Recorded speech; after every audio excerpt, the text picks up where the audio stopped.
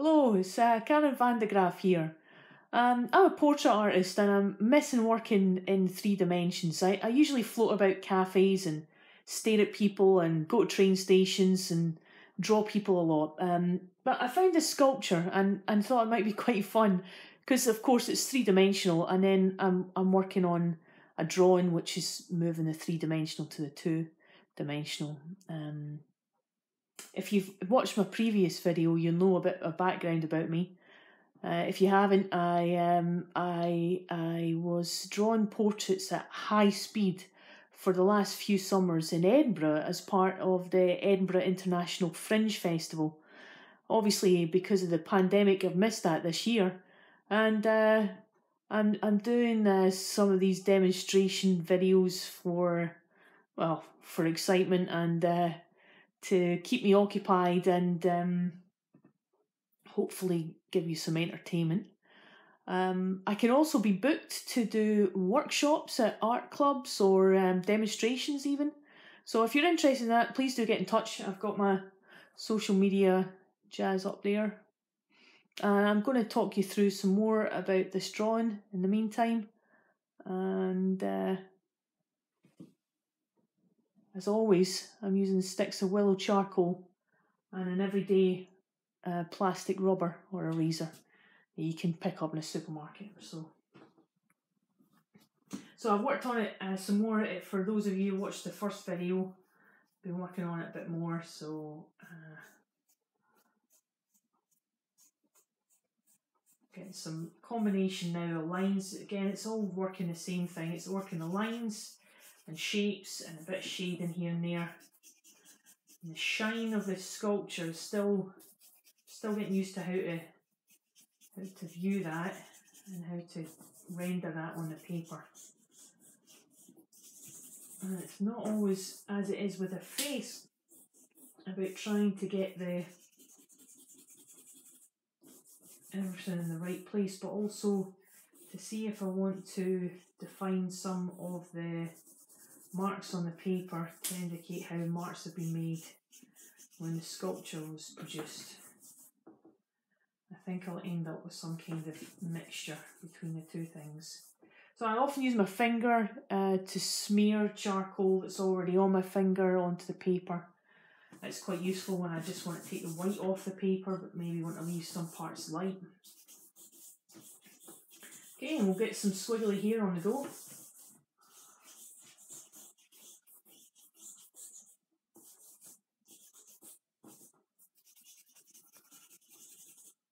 Some dark areas here, and I'm going to get my rubber out because this side is a lot lighter than the right hand side, so maybe it's hard to see that. I'm going to get some more light parts involved here. This is simply called drawing with a rubber.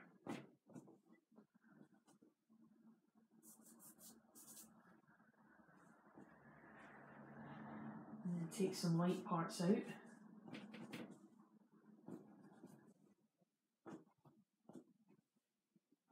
Some light parts out of here.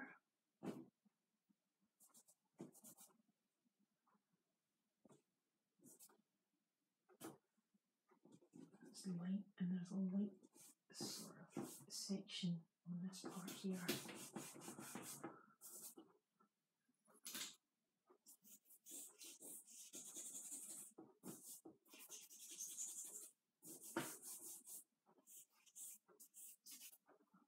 The form of the chin,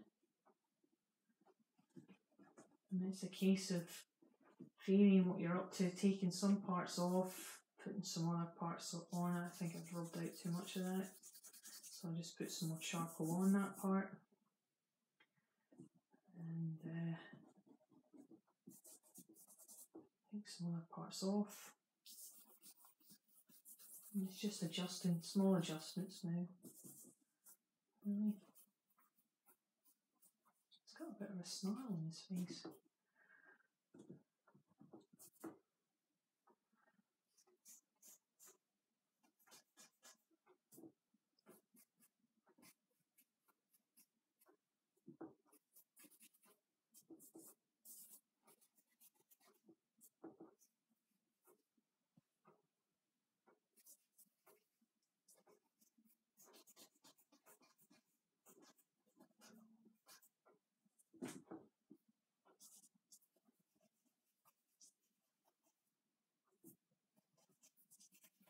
Just getting some more dark parts here.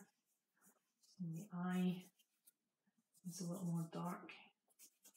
The socket area, maybe the eyebrows. Soften a lot of this up. Here, some more dark parts in the hair. Happy with this side. This side needs a little bit of attention. So.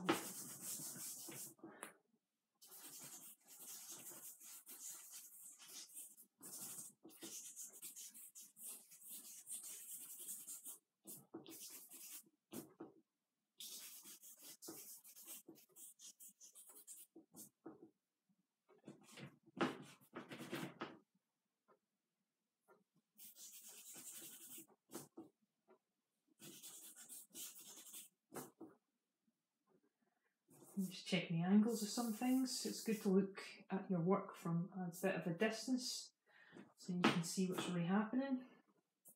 The ear's going to fall off the page, but I'm not going to get concerned about that.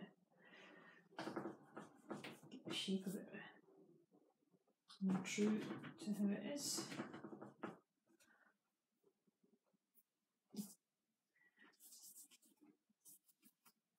That's interesting. I made this a while ago. It looks as if the ears on this sculpture are a little on the high side.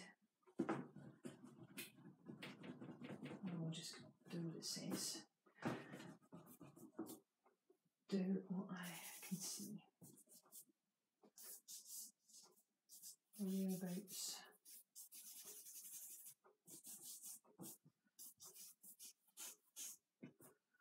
We've got some more light parts in here underneath the neck.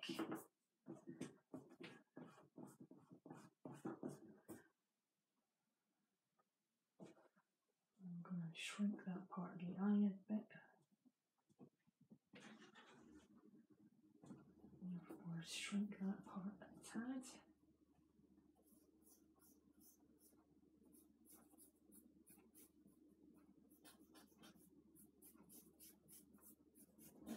And that is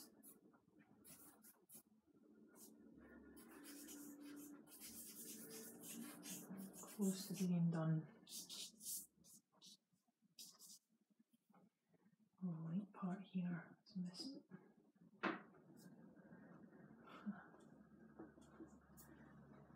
And yeah, I might spend a short time more on that, but that is a high-speed drawing of a sculpture. Hope you enjoyed that. Thanks a lot for watching. Bye.